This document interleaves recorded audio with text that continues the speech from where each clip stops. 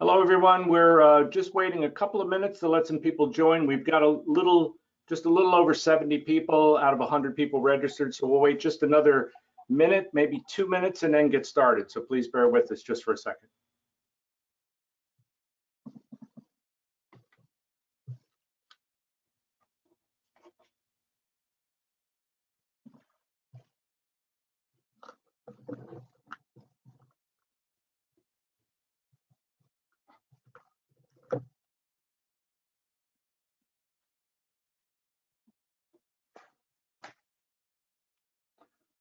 All right, let's go ahead and get started. So thank you, everyone. My name is Dave Danielson, and I've been hosting these. We're in the second of our webinar series. This is a Jubilee webinar series, and if you're new to us, thanks for joining. We hope you'll come back, and if you're back for the second time, we hope you'll be joining us as we do this monthly webinar series.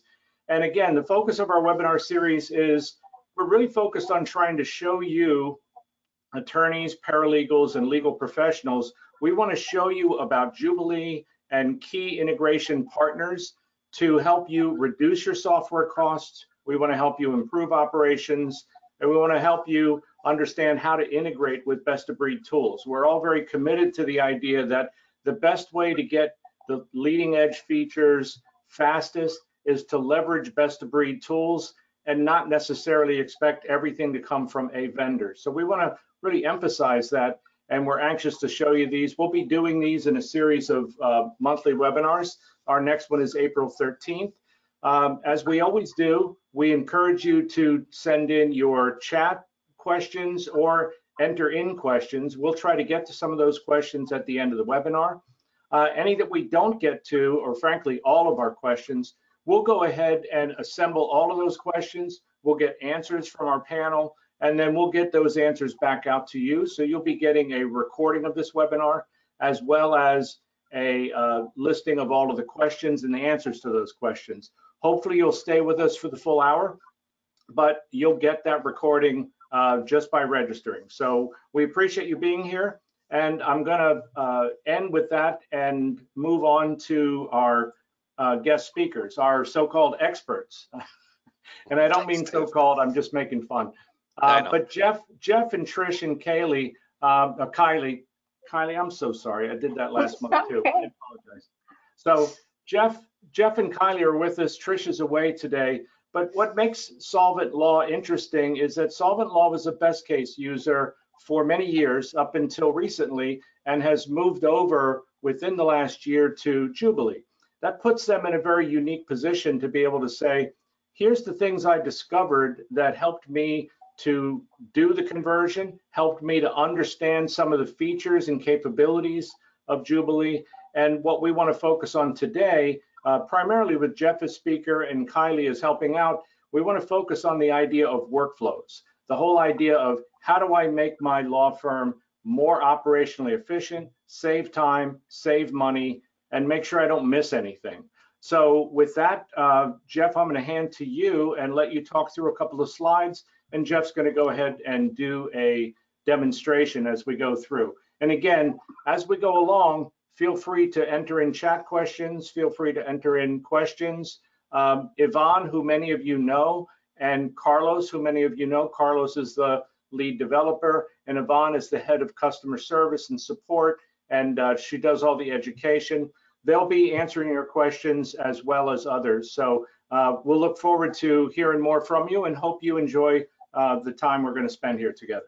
So. All right, thanks, Dave. We'll take, I'm sorry, Jeff, let me run through. So Jeff's going to look at the exploring workflows part, and then we have some other guests, part of our group of best of breed products. So Lexry is a company many of you know of, and if you don't, I think you'll be interested to hear about them and what they're doing to really innovate the client intake process in terms of gathering information and critical documents. So that's a separate demo that we'll do at the end, and I'll be introducing Sally and Bennett, who are here on our panel as well. So sorry about that, Jeff. Go ahead now. All right, so the place to really start, I think, when you first bring Jubilee over, and it has a lot of tools in it, and that's the first thing to understand. And probably the where I would start, my recommendation is to build out your workflows, because before you put cases in and before you start actually finishing cases, you should have your good outline of what's going to happen. So the big question, I have three questions here that I ask of myself, ask of anybody else. Why should I care about a workflow? Well, bottom line is you just purchased a brand new tool to make your practice better, hopefully your life easier, and that's Jubilee. You need to use this very important tool.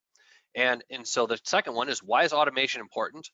Well, I have really three big things. Number one, if you want to control or standardize the processes from taking a client in the door all the way through discharged, you need to make sure you don't miss anything or you lose the file. I mean, those are the things that will keep you up at night, especially which I hope with the economy and everything else going on, I'm hoping that we're all going to be really busy. And with more clients, there are more opportunities to miss something, and we don't want that to happen. Like I said, we can sleep better at night, knowing that my task lists are done. I didn't miss a deadline, and you can trust that your staff are doing their jobs. Now, I trust my staff, Kylie and Trish, with just about everything in my life, but that's because I worked with them for 12 years and I know how good they are. But when you're building a practice and you start hiring people, it's good to drop new people in and know that, hey, at least the processes are set up. Now, what is a workflow? The definition is a series of activities that are necessary to complete a task. Each step in a workflow has a specific step before it is a specific step after it, with the exception, of course, of the first step, right? Now, flow charts and process maps are useful tools for visualizing the number and order of the steps in a workflow. So that's the standardized definition, but basically think of it from beginning to end, the timeline of a case, and we have that next here. And so for most of us, this is a pretty standard timeline, from the client sets an appointment through retained, preparing the file, filed, 341 set. There's a reason I had that one set out, because there's events that we do off of that. 341 hearing, 341 completed, confirmed, and then you have some stuff afterward: motion dismisses, motion lift stays, and then discharge. Obviously, there's probably a lot of things in here, like you don't see a garnishment. You could have a garnishment workflow as well that kind of sits out there, reaffirmation workflows. But for the most part, that should cover just about everything. But that's the timeline that I talk about here when we do that. Now, workflow elements, the stuff that's in Jubilee. And so we'll get to building workflows in just a moment, but to understand what Jubilee has, you have to first step away and define your workflows. So like the timeline there, you'll want to first of all go in and create all of your workflow steps that you would take along the way. It becomes important because you have to name a workflow in Jubilee, and then you have to attach a task list to the workflow and vice versa, but you can't attach a task list to a workflow that's not created. So I did this before. I was trying to create task lists and I had to go back and recreate them. First step, get all your workflow steps and name them. Number one, that's defining them. Now, within Jubilee, you're going to have different ways of defining the workflow, different things you can do off of it. And for instance, you need to consider which case types. Now, maybe a workflow is for every case type. Maybe it's only for a Chapter 7. Maybe it's only for an 11, right? Maybe it's for 7 and 13, but not 11. So you can define a workflow task template defined by the case type. You can also define it by the debtor type, right? So whether it's consumer, business. Within the task templates now, you can assign specific tasks to users. You can have due dates. So for instance, they use a word called a trigger date. Let's say I want a task to jump out 10 days. I don't need to do it right away, but 10 days later. Well, you can set it for 10 days ahead of time. Triggers. Now, you can trigger a workflow step off of many different events in Jubilee. For instance, you could create a workflow step and or task template off of when that file is open. So every time you open a file or a Chapter 11, let's just say, there would be a specific workflow that would jump out or task template that would jump out. You could do it off of filed. You could do it off status changed, open, pending, that sort of thing. Way I've built mine is all off of the workflow. So we use the status, open, pending, filed, and we have different enclosed. So we have different categories. So like when somebody comes in, they're an open. If they're like, not today, I don't want to file, let's just, maybe in 3 months, something, I'll put them in what's called pending, right? Because they're kind of waiting. If they say, you know what, we don't want to file bankruptcy ever, we just won the lottery, got inheritance, then I close them out. And so I'm using the statuses to define a group of files, right? But the workflow that we've defined is the retained, filed, 341 set, that whole timeline. So I've created that whole timeline in my workflows. You can add 2 specific things to these task templates. Number 1, a task list or task lists. And you can have multiple of them going out, which I'll show you in a moment. And you can pre-build them. So for instance, you might have a task list that says collect on documents, for instance, and then I put a parens with the phone number in it, because our standard operating procedure is collect on documents with the phone number. And then the paralegal can go in and or the attorney can go in and fill in the requisite information, so we're not missing anything. And you can also add a document request. Now, you might want to set this up off of retained, or you might want to set it up off a 341 set. Now that you know the trustee, you could set up certain document requests. I'm not going to go too much into document requests today. That's a subject for a future webinar, but it is available to run off of there. So as the elements go. Go ahead, Dave. All right, so this is a process that I have worked out, and Kylie's been with me now for I think about 12, 13 years, and we've been through probably about 4 or 5 data transfers and building out workflows in different systems. So it's something that I'd like to think I've honed pretty well, but I always say put pencil to paper, forget about the computer, okay? And so sit down, write everything out from beginning to end. Like I had that timeline, which we'll see in a second here, and how that all operates. But what you want to ask yourself, what happens at each step? So in my office, what happens when we retain a file? What happens when we file a case? What is the work that needs to be done off of it? And then when should it be done, right? So if you can write this all out, right, and then review it again. The reason I emphasize writing it out and that sort of thing, because if you're like me and you get impatient and you jump right into it, you build out your entire workflows realizing you didn't build them right. Then you have to scrap it and start over. So not fun to do. So I do recommend putting pencil to paper, sitting down and just getting it right from the beginning. And then as you're going through it, you can build them yourself. With the way I built out Jubilee is I built everything out. Kylie and Trish helped me. I gave them sections and they built them so they could learn how they operate as well. It's nice to get your hands dirty, so to speak, to really understand how they operate. So again, pencil to paper, build it out, timelines, make sure you have all your steps, all the tasks that you want. Now it is easy to go back in, relatively easy, to change things out. We do that every once in a while. Hey, Kylie might send me an email, I want this task not at 5 days, but at 20 days, okay, we just make those adjustments. So pretty straightforward. Now again, timeline of the case. So we're going back to this. I'm going to walk through I'm going to show you or talk through 3 different steps along this path. The first one we're going to just talk about, and then I'll show you the next 2. So I chose retained. So as I'm looking at this as how do I build it out, right? The pencil to paper type of thing. So at retained, what has to happen?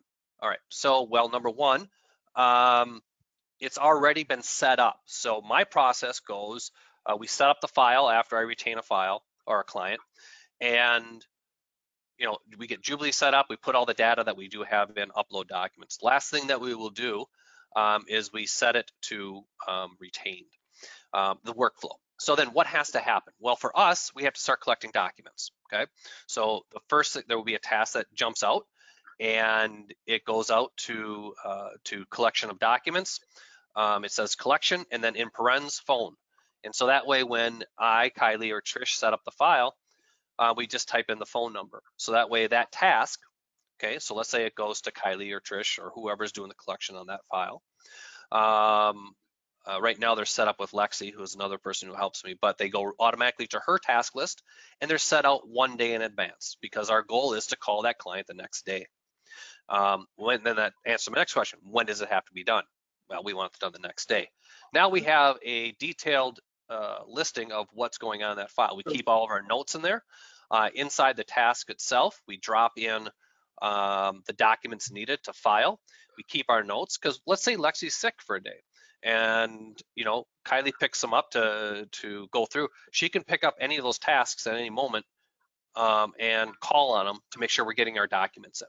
Okay, so that's the process you go through is when I'm writing it out. Now let's take a look at. So Jeff, Yeah. I want to reinforce for everybody. So what you're basically saying is that a workflow is a set of tasks, actions that have to happen so that you don't have to remember them. And if Kylie's doing it this week or someone else is doing it next week, the same actions happen. You don't miss anything. You make sure everything happens, and you don't have to worry about sort of treating every case uniquely. You can really automate and process things quicker, correct? Correct. I want to throw that in before, because I know you want to get into a detailed example of one, yeah. And I want to make sure that we conveyed that context.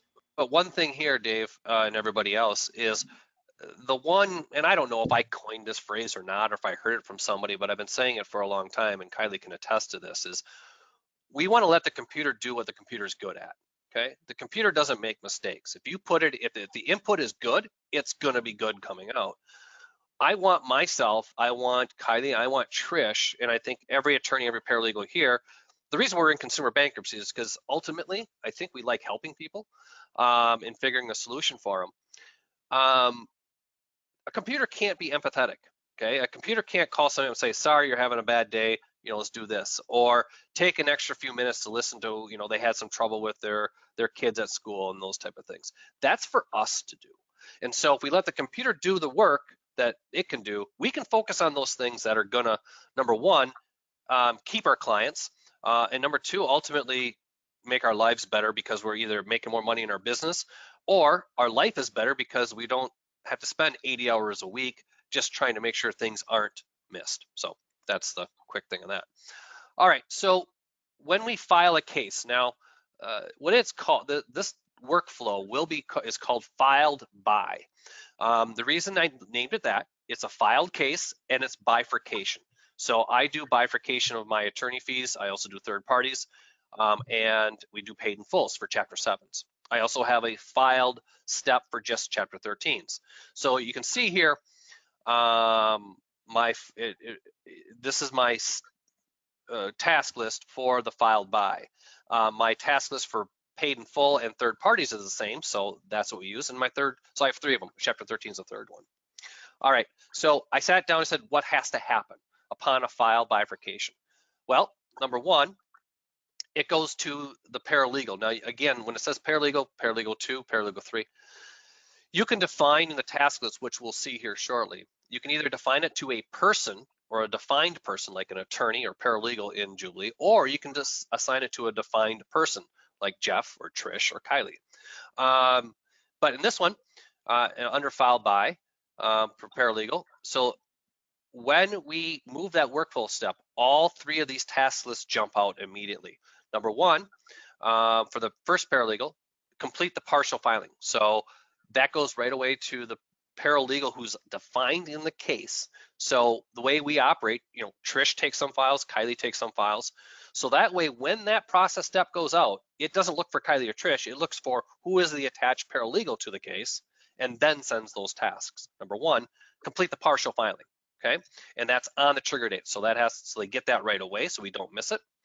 We send the petition to the client. So they package everything up, email it to the client, and then gather information for the trustee. Now we set that out 5 days after to the paralegal because within about a day or so, the trustee is assigned. Now each trustee in Minnesota, that's a little bit different for what they want. So we have that, we know what each trustee wants, so we set that out. Now that would be a good place, again, if we talked about document production, you could actually set that up nicely there. The reason it's not for us at this point, just strategic reasons for us, but it will be set up. Now, paralegal 2, paralegal 3 might be Kylie, might be Trish specifically.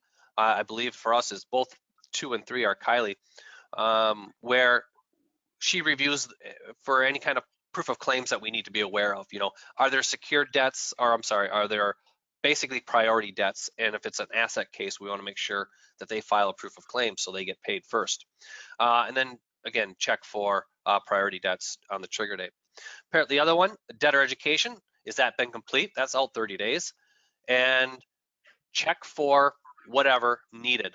In our case, it's a reaffirmation in 20 days. So we determine that those are good trigger dates for whoever has assigned them to reach out to the client to do that. So why don't we take a look here? Well, Jeff, I know you want to show how to do this, and so I'm going to change control over to you. But real quick, while I'm doing that, why not put all of these in one list for one person? Why break it up into 3 chunks? Good question. So here's the, all right, so let's say a good way of doing it. So when we do the way we have our set up, so Kylie and Trish pick up a file, they finish it, you know, prepare it. They're going to be the paralegal on that one from beginning to end. So the number one thing for paralegal, it goes to the defined paralegal on the case, right? When you go to the related parties on the matter page, it's the they will be defined. So the Jubilee knows to go, that task list goes to them. The other 2 task lists, for instance, right now they're set up, you'll see this, to Kylie. Now, it might be down the road that we want the Kylie might be always doing the number 2, but maybe I hire somebody else and I just got to replace paralegal 3 with somebody else's name. So the task lists are set up, and I put 3 different ones because we may want to change up the workflow a little bit.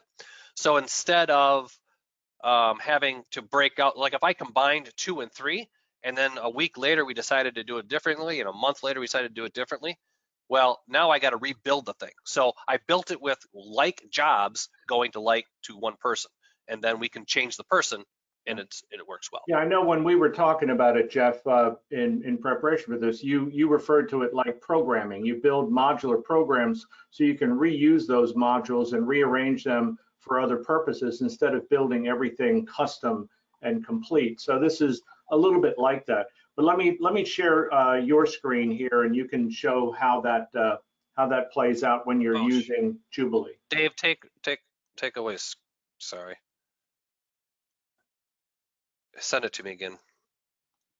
Sure. I clicked the wrong button. I actually think you are the presenter now. You're still the presenter. Can you see that screen? Sorry, Dave. I hit the wrong button. Right. I apologize to everybody. Well, I'll take it back and share it back with you again. This is clearly yours truly's headspace here. So let's see. All right, thank you. This should be you now. So hopefully this will now come through. You should see my Jubilee, correct? Yeah. Okay. So I wanted to start with something I said before, which is you have to name all of your workflow steps. So that is located in the firm defined lists off of my profile and firm settings, okay? So first step you'd always do would be to go in and add a workflow, right? Like I said, retain, and I just left the description the same. I don't have a reason yet to do anything there. But as you can see, retained, ready, filed by, we'll take a look at that in a second. Filed 3PA, paid in full, filed 13. We have, 341 set sevens, 341. So all those steps, again, confirm, post-con, motion to dismiss, motion to lift stay. So that's for those. Now, all right, so we're going to take a look at filed by, and we're going to open that up. Now, first thing here, you name the template, so it's there, filed by. I don't have it for a case type, don't need that, but they're only for Chapter 7s, so I limited it to that. Debtor types are all, I don't really care at this point for that. Now, here are my lists. Now you can see how I had filed by, the same thing that we just had on the screen before, on the trigger date, complete partial, send petition, And if we wanted to edit that, all right, so very important here. To-do list, file by, I just keep naming the same thing so I know what it is. Here's what I was talking about. You can either do a party, which is any of these people here filing attorney. These are all definable, right? So we just define the paralegal and then the attorney. You could have, these are all different ways of defining them. If you wanted a user, if I wanted to assign this just to Kylie, I do that, or just to Trish, I do that as well. But we have it set up to paralegal. Now, auto set due date, you turn that on. Now here's where you trigger it to go off of a certain point. Do I want this workflow to kick off, or this task list to kick off an open filed? No. Projected filing? No. Status change? No.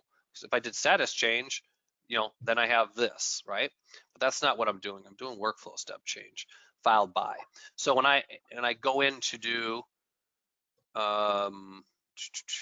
when I go into the petition general, and on the petition in general, it is where you change your workflow step. But here's where you add your task lists, okay? So if I wanted to add a new task in here, I can type whatever, okay? And then you can set it to be due whatever, okay? That's how that works. So again, I have my filed there, petition, good there. We're fine there. Again, my second task list, now you see this one's going directly to Kylie. Workflow step, it's all jumping off the same workflow step, and then it's that, okay? Again, the same thing, going right to Kylie, off a workflow step, debtor education complete, okay? And then check for reaffirmation agreement, okay? So we have those. So that's the workflow step for filed by. Again, a lot here. This is really kind of to give you kind of an exposure to it, and that sort of thing.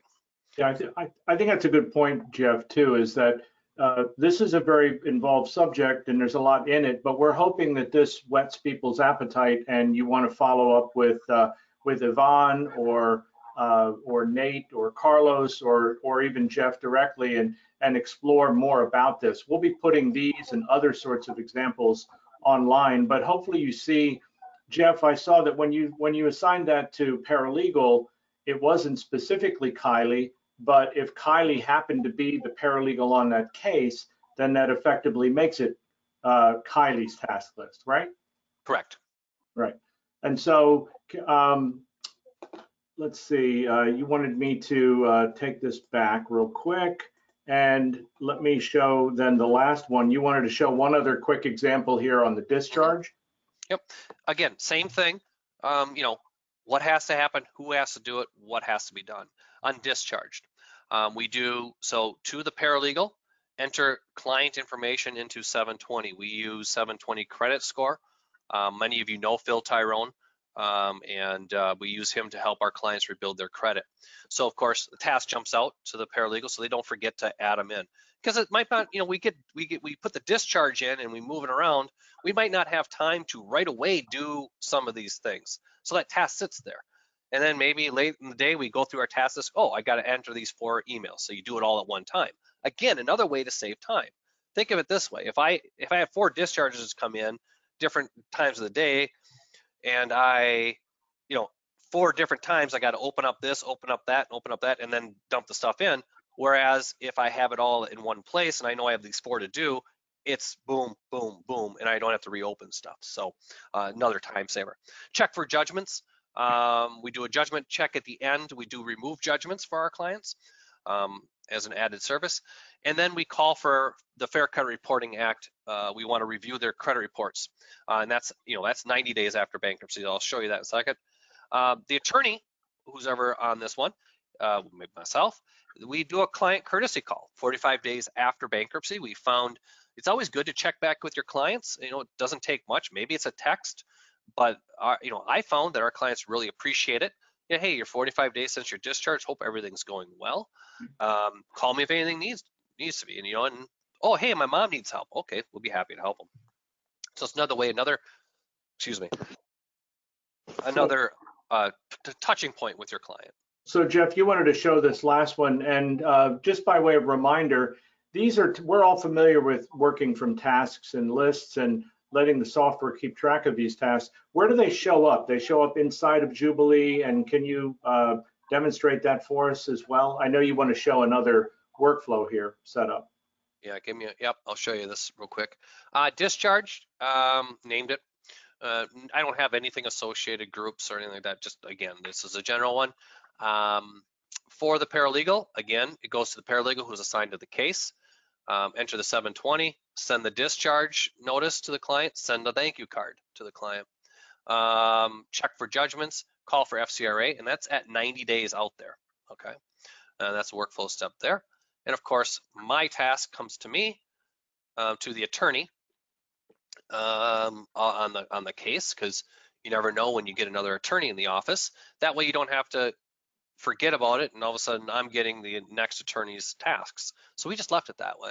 Client courtesy call at 45 days. And so again, that is how you set those up. Task list here. Yeah, and so when you're using Jubilee, where do they show up for you? Because this is now the software is going to feed you a list, whoever you are, as a list of things to do that day. Yep, in your task list. Unfortunately, my task list is full of clients' names, so I'm not gonna be able to show that one. Okay. Well, awkward question, but I wanted to make sure that everybody understood that this is within Jubilee, and essentially, instead of you for every case having to remember to tell everybody what to do, anything that's repetitive, you're basically building into the system, and then on Wednesday, the 16th of March, you're going to log in and see a list of things that you have to do today. You didn't have to remember it. The software fed it, basically fed it to you based on sets of rules and actions. Correct. Okay.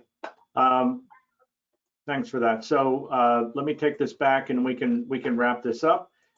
You wanted to summarize then here.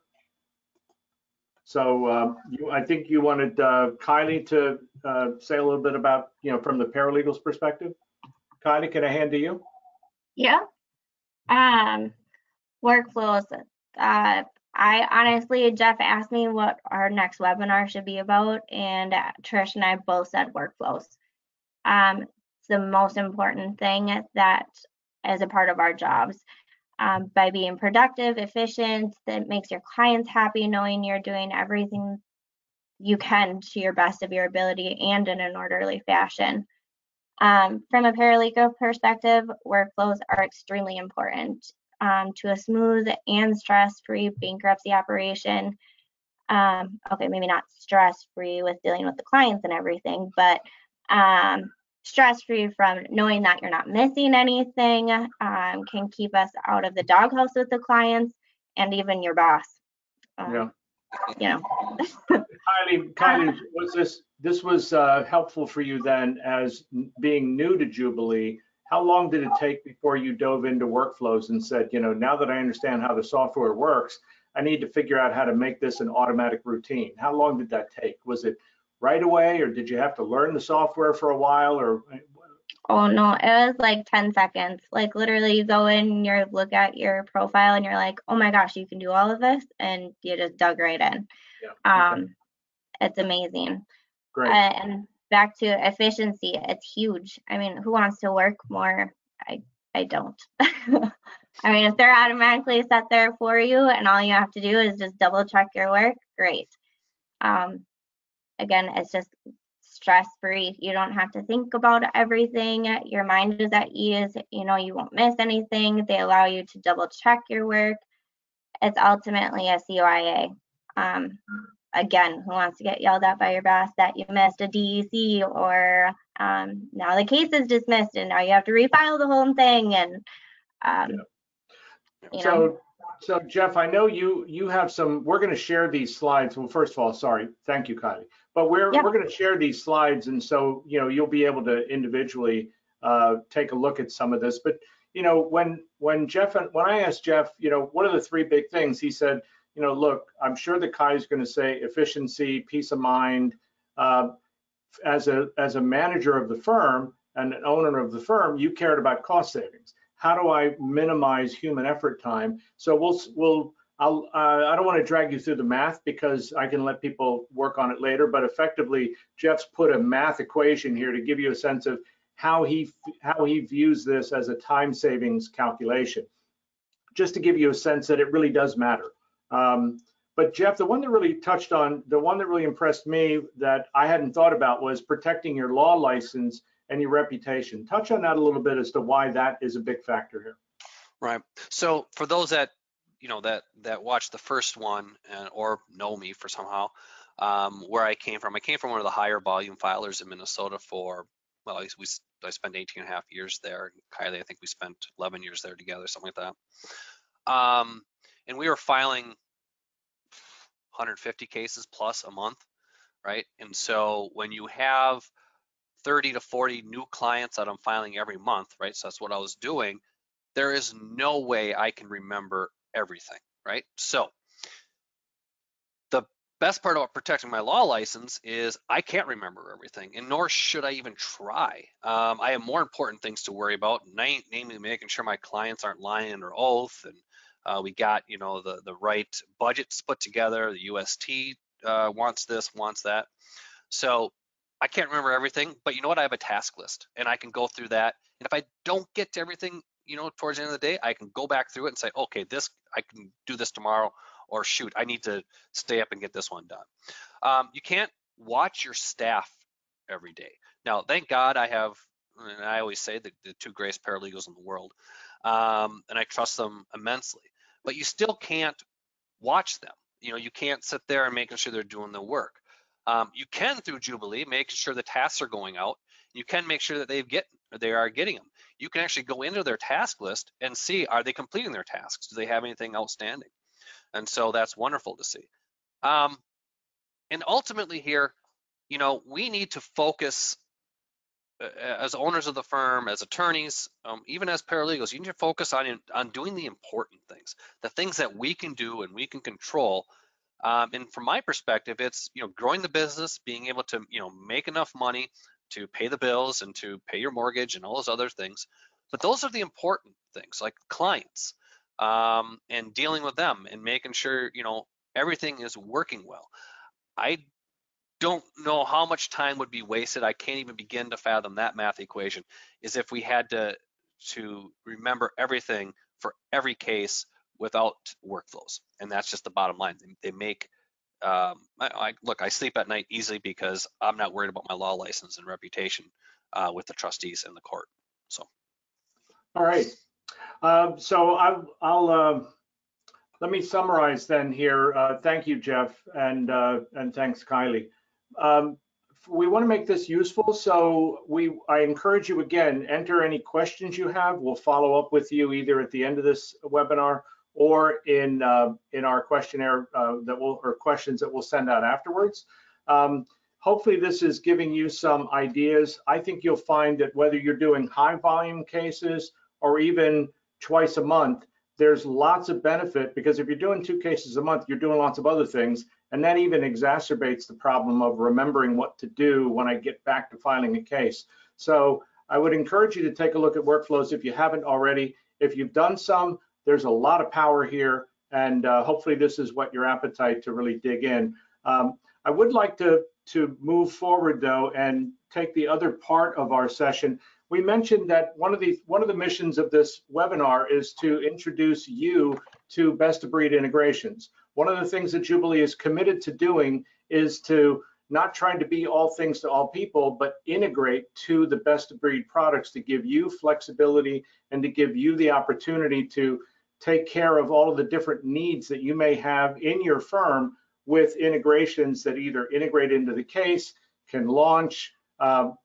So with that in mind, I wanted to highlight, we wanted to highlight Lexria, and Lexria has joined us. Sally and Bennett have joined us to go through a little bit of their product, and let me see if I can move on here. And sorry about that, Bennett. I'm gotten a little crazy with my drawing, but I'll make the drawing go away.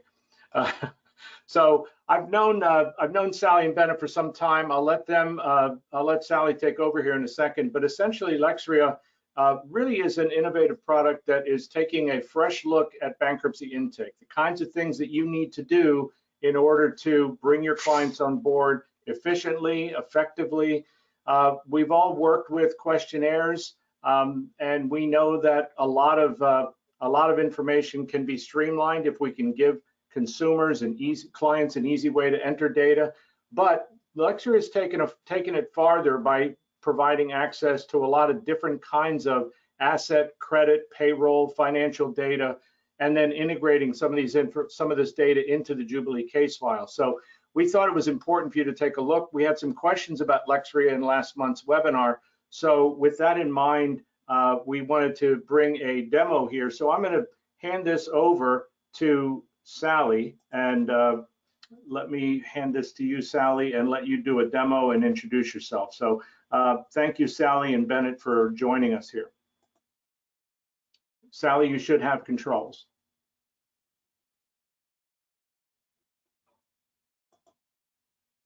There we go. Yes. Hopefully you all see that. Let me just pull up my couple notes here. So nice to be here. Thank you, Dave and Jeff and Kylie. That was so much information. I feel like I'm still trying to wrap my head around all of it. So I'm Sally, and my partner in life and in business is Bennett. We're both entrepreneurs that have worked on a variety of projects and businesses independently over the years, but most recently together on a brand partnership program that took us through Y Combinator, a tech accelerator incubator program. It was through that network we learned about the Lexria team and the work they were doing. So when the opportunity came up for us to get involved with bringing Lexria to the next level, we jumped at the chance. Like Dave, we thought it was a really interesting, innovative product. The first product that the team put out in the world was the Lexria Intake, which integrates into Jubilee, as Dave mentioned. Some of you may even know it and use it. Thank you. I probably had a conversation with you in the last few weeks. It's a robust, structured digital questionnaire that leads the filer through what seems like every possible bankruptcy intake question and includes automated services where possible. That means when it's time to run a credit report, we have an integration directly in the intake with a third-party partner that pulls the triple bureau report. Similarly, when it's time to upload pay stubs or financial statements, we make it super simple, directly within the intake software for your filers to go grab their pay stubs or financial statements from credit cards, bank accounts, retirement accounts, Venmo, Green Dot, PayPal, etc., all the financial accounts. But we've learned that a full suite intake solution isn't right for everyone. As Dave mentioned, Jubilee has integrated with a variety of best of breed products. And so similar to that, we're thinking about what are the other types of solutions that bankruptcy attorneys might want. And today we're happy to share that we're releasing our first of several standalone services. Think of this as something separate from the intake, and eventually might have some other implications, but we hope that this addresses some of the acute demand related specifically to pay stubs. So our pay stub service is a simple pay stub solution when all you want to do is grab the most recent pay stubs from your filers. It's a great solution when your filer or any of your clients may be struggling to find their pay stubs in hard copy. We heard over and over in the last few months that it's a painful hassle for some attorneys or their teams to chase down pay stubs. So I want to show you quickly how it works. From our main homepage here, lexria.com, you're going to navigate to product and then the pay stub service. And this is just a brief overview of basically what I just shared. And to sign up for our demo purposes today, I'm going to be Dennis Thompson. And I'm going to be use a testing email address here just to keep our data clean. And he is with Thompson Law. Really simple sign up. There's a brief overview here. What this basically says is your first retrieval with one client is free. So we were big fans of the try before you buy. And after that, our costing is at $21 each per client for unlimited employer connections. And then we have some reduced discounts as you increase your usage per month. We charge in arrears at the close of each calendar month. And in order to do that, we do take a credit card up front, but you'll be charged nothing today. So let me just quickly get Dennis signed up here. Bear with me, Dennis Thompson. And I'm really just trying to show you how simple it is, both on your end and as we move forward on the client side, to get started with connecting their employers directly to them. So our confirmation screen gives us a direct referral link for Thompson Law, a unique referral link. And I'm gonna go ahead and copy it. And then I wanna add a new tab here so I can go ahead and get started with a new account. So this is as if you've sent this to one of your clients, and for our demo purposes, you've sent it to Susan Baker. So she gets your referral link, your unique URL. It's customized so she can trust that Thompson Law from Dennis wants her to go ahead and connect her employers for the last 7 months of pay stubs. Again, for testing purposes or for demo purposes, I'm just going to use a testing account. And we're going to get her signed up. And just like that, really quick, she's in and she can search for her employers. So for the last couple months, she's been eating at Eat Street, which is a gig economy platform. She's a driver. And it's really simple for her to go ahead and log into her payroll provider. If she's forgotten her password or if she's not sure what her credentials are, she can go ahead and click Forgot Password. I have, again, just some test accounts here so that I can make sure to show you this. Takes just a few minutes to connect to her Eat Street account. And with that completed confirmation, you have her pay stubs effectively. We're going to zip them all up with her other employer's pay stubs, but this is her first indication that she's connected to her Eat Street account and we can get her pay stubs. I'm going to add another employer here. Our service covers about 75% of the workforce, over 300 of the gig platforms. I know that's always a question. 170 million US employees. So there's quite a lot in here. Guard Texas, she's a patrol officer there, again, part-time. So she's able to go ahead and connect. If she doesn't know her credentials, whatever she got usually during orientation or where she might log into an employer portal, she can go ahead and hit Forgot Password and they'll be emailed to her. Lastly, she did some part-time work with Plant Shop, an independently owned, privately held company in downtown San Antonio, and it is not in here. It's a really small place. So she indicates that she can't find her employer, but she also wants to be sure to add it because what's kind of nifty about this, she has no idea who the platform or the payroll provider is. So she's gonna hit, I don't know. But what's cool is we're really trying to keep pay stubs all in one place because we know that you don't want pay stubs in one place because you use Lexria and then pay stubs in another place because she couldn't find her employer. So this tool also enables her to upload any pay stubs that she might have outside the system if she can't find her employer in there. So it's pretty simple. And then after she's done and she hits submit, we zip it all into a zip file for you with everything labeled the last 7 months. Those employers that she connected also stay open for the duration of her having connected them. So you will get updated pay stubs as time goes on if she's still working there. So if the filing takes a while or if the overall intake takes a while, depending on your process, you will get sent updated pay stubs. And I think with that, Dave, I have a few other notes, but if you wouldn't mind taking the presentation back and putting up our last couple of slides. Real quick question, Sally, to reinforce. Sure. So you said that this is 7 months from whenever they do it. So if I just set up a client, brand new client, should I do it then? Should I do it when I file, or not when I file, but at some point in that? So I guess because it's 7 months back from wherever you start, and you keep it open going forward, it really doesn't matter when you sign them up. You're just looking to get the data. And you showed us some really good obscure ones, but you've got the big guys too, like GE and whomever. So yeah, the big ones are definitely in there. So we want to make sure you guys are aware there's small guys in those gig platforms too, which we know a lot of people work for. And the attorney gets a zip file of PDFs. Is that what the delivery is then? Currently, that's the delivery. In the next couple of weeks, we'll also be adding in CSV files for that same amount of, or that same data. So you'll have the CSV data ready for you. So it's really simple if you want to integrate that into your intake questionnaire or whatever you're using that for.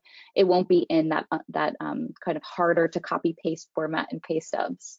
Okay. So yeah, that's coming really quickly. And then we have plans to layer in dashboards and all sorts of fun things so that you have kind of point in time access for everything. And it's not just in your inbox, which, you know, as Jeff pointed out, sometimes that inbox gets to be kind of crazy. And yeah, so we'll get there. We've also obviously started chats with our partners at Jubilee to work on integrating a potential push button service of the pay stub retrieval so that you could send the request to your clients straight from Jubilee. More to come on that. We've just started those conversations. Thanks, Carlos. And in the next month, we'll be releasing a similar standalone service for enabling your clients to retrieve their financial account statements, the bank accounts, credit cards, like I mentioned earlier. So Ben and I are happy to take any questions you might have. And in the meantime, we'll also follow up with some information, I think, in our follow-up email tomorrow with a direct link to getting started. And if you sign up in the next 48 hours, we thought it'd be fun. Before happy hour on Friday, we'll give you another 5% off any of your usage before the end of June. So incentive to sign up. And to the next screen, Dave. Oh, sure. Sorry. Yeah, thank you. Sorry, I don't have control. And there's my direct email address if you want to get in touch for a demo of our intake product. Definitely send us a note there. You can also sign up on our website. With the intake service, similar to the pay stub service, we don't charge anything to get started.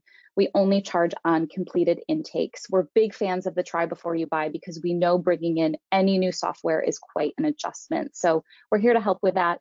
And I think I'm good on time. So thank you so much.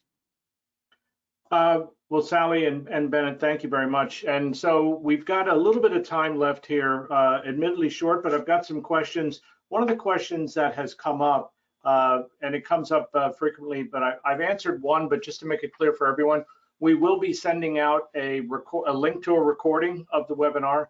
I apologize, it seems like a couple people had some audio problems. I'm sure that the recording will not have those, so thankfully you'll get that link. And we also have some questions, and those questions will be answered as well. One of the questions here, is there a deck? Yes, that will be sent out as well. Jeff, there's a question here about trigger notices. How do trigger notices show up in the software? Trigger notices. What do you mean by that? Well, Yvonne, are you on? Because I think you may have joined in with that as well, and I thought it might be helpful for everyone.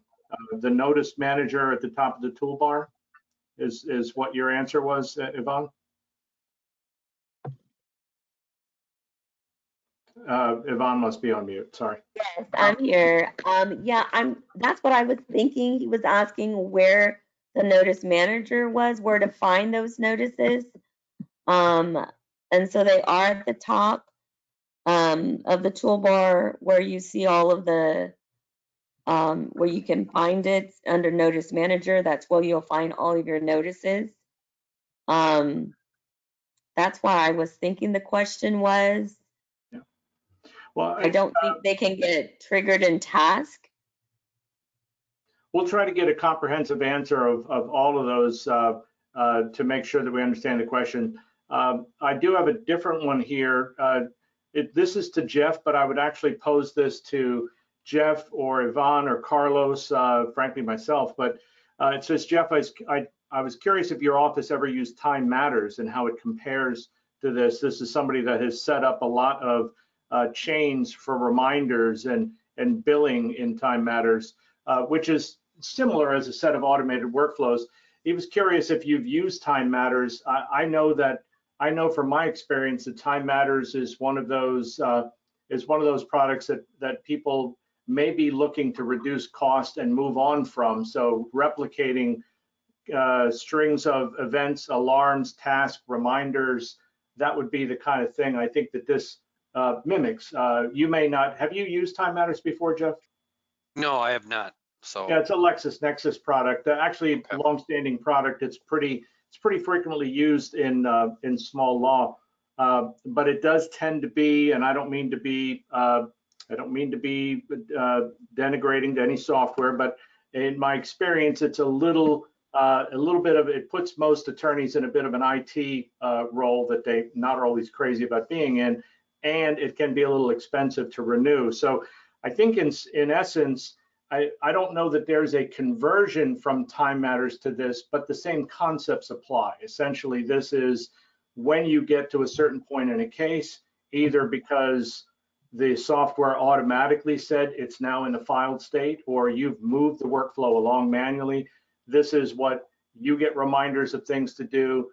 Kylie gets reminders of things to do. It could just as easily be a reminder to a finance person to send a bill. So it could be any number of those things, and I hope that kind of addresses your the question for the user.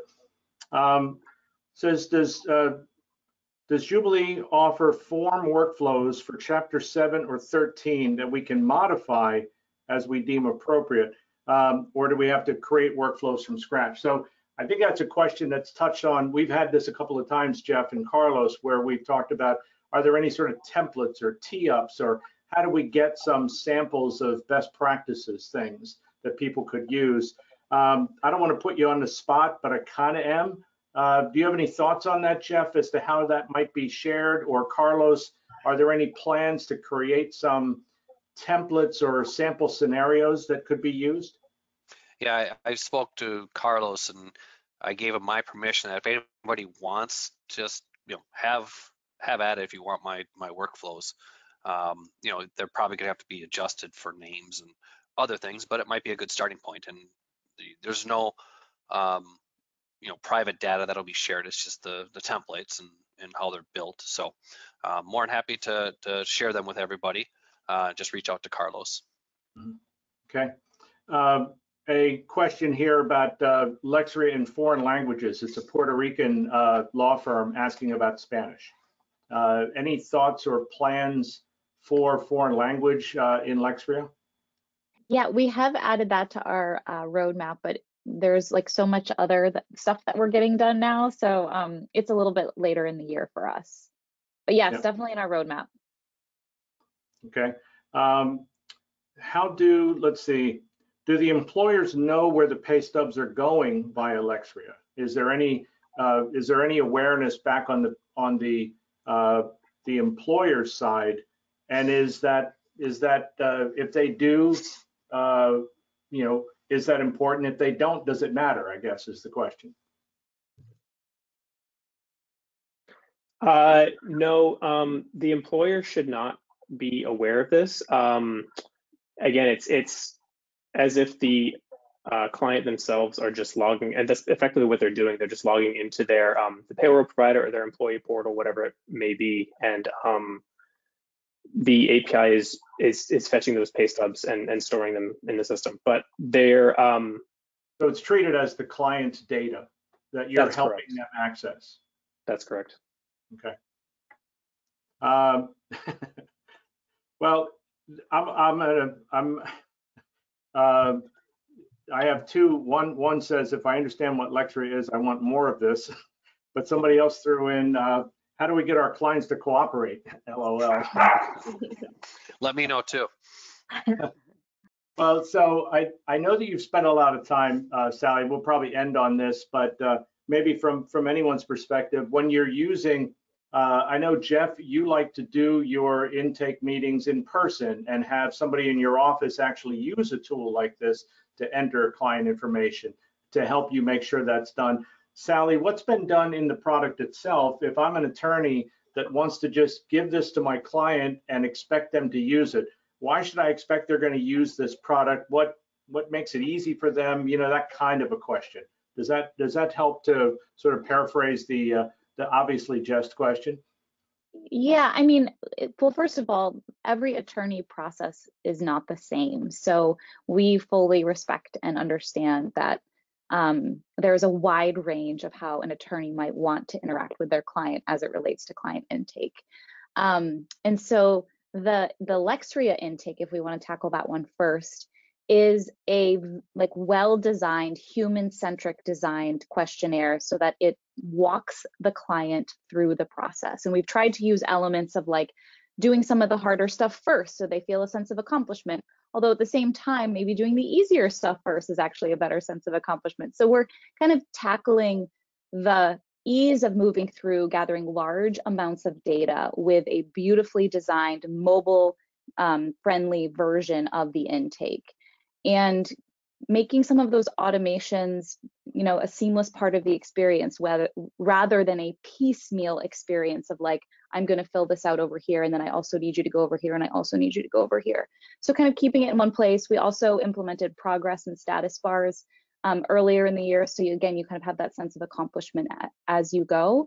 And then similarly with the Lexria pay stub service, keeping the client in mind the whole time. Like when we kind of came up with this idea of having a referral link, we didn't want this to be a very like structured heavy product. We wanted it to be, you could text your clients and like literally they could do this on their mobile device. Yes, there's passwords. Yes, there's PI, like there's protected information. So we can't really get around that. And we want to keep it as secure and protected and private as possible. But we're definitely designing with the client in mind, while at the same time trying to address the fact that not every attorney, it's not one size fits all. I don't know, Bennett, if you would add anything to that. Well, if I may, Sally, I would. One of the themes that I think Jeff last month was touching on, and we'll wrap with this, but one of the things that Jeff was touching on last month was that he enjoys these kinds of seminars, and he enjoys specifically working with Jubilee, and I would add Lexria to that list. And the reason he said is that they, tongue in cheek, but really more than half serious, they want to work with me. They want to make the product better. So I know Jeff and Carlos have lots of interactions on fine tuning the product, improving this here, tweaking this there, and there's always a constant interest. I think in the case of Lexria, one of the things that you're seeing here is that Lexria has had a complete client intake for some time, but recognizing that there's a number of attorneys that don't necessarily need the intake, but they really need pay stubs, has led them to sort of carve out a separate little module and say, okay, let's bring that to market and see how that works out. So I think you're going to find with all of these best of breed products, including the people in our current seminar, that what they're interested in is they've got innovative ideas and a passion for making this better, and very interested in listening to your thoughts and ideas. Everyone's going to see these questions. Hopefully there'll be some ideas that come from that. There's going to be contact information for you to reach out to. Sally's put hers in here. We'll make sure all of the emails are included. So reach out to us individually, reach out to Jubilee or Lexria as a company. And we really hope you got a lot out of this and enjoyed it. We're going to be moving forward in our next webinars.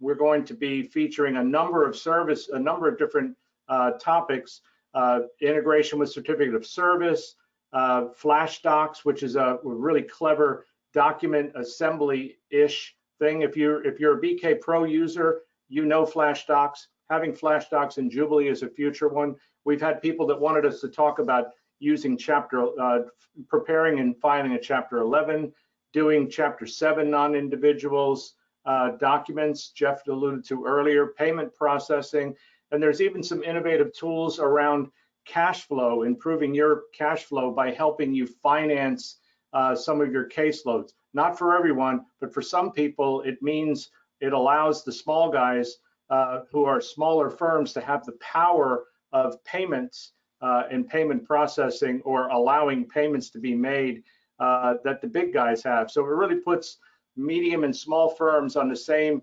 financial power level as some of the big guys have. So there's some exciting stuff we're working on. Next one is April 13th, 2022. We did get a request to move this a little earlier, so we'll be at 2 o'clock Eastern, 1 o'clock Central, and 11 Pacific. And we welcome your ideas and topics. And again, we hope this has been helpful, and we thank you for taking the time. Thanks, everyone. Thank you.